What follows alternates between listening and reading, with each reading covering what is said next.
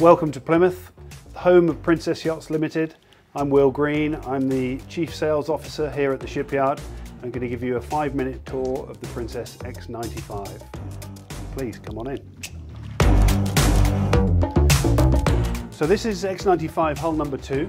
Please forgive the floor coverings, there's a bit of protection down. This is going through the final test and audit stage of completion. As I said, this is hull number 2. First boat was delivered earlier this year. And you'll see next door we've got hull number 3, which has already been launched. So we're very excited. Out of South Yard, X95 has dominated production capacity here and is so far is a storming success. We've just signed hull number 12, so we've sold 12 boats really before we delivered the first boat. So off plan, that's pretty spectacular. The most exciting thing about the X95 is it's a new class of boat, the first in line, implying exploration. And this is a boat that can perform with 1900 horsepower engines to the same levels as our previous 30-metre did with 2600 horsepower. A new hull shape for Princess, wave-piercing bow, longer waterline length. It gives us an extremely efficient hull, which at 10 knots can cruise roughly 2,000 nautical miles.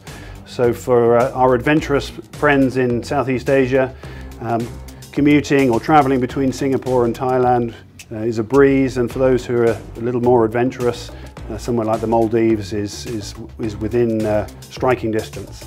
So a phenomenal boat with some characteristics that can absolutely give you the opportunity to enjoy massive cruising grounds.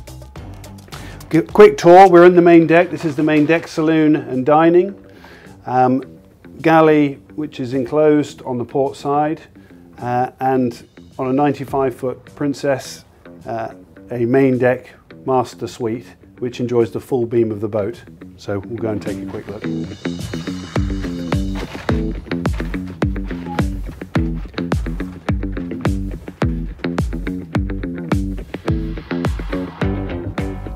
So we've got an absolutely huge master suite on this boat, and if you take the square footage of the floor plan on the X95, because she has 3 decks, the main deck with no lower helm position, stretching all the way to the forward end of the boat, enjoying this forward window, with views out at the moment to what we call shallow dock in our facilities in Princess, but you can imagine the vistas in turquoise waters and the islands and beautiful weather of Southeast Asia. Given this accommodation and the fact we put the helm position on an enclosed upper deck, so she's got an enclosed part of the flybridge, this boat has the same square footage as our 35-metre. To demonstrate that and illustrate that, this is 95 feet, 35 metres is 115 feet. So you've got a huge amount of accommodation space on this boat. The master suite enjoying, as I said, the full beam of the boat. The side decks go up and over the top. And here you've got a suite with a large bathroom aft of the cabin.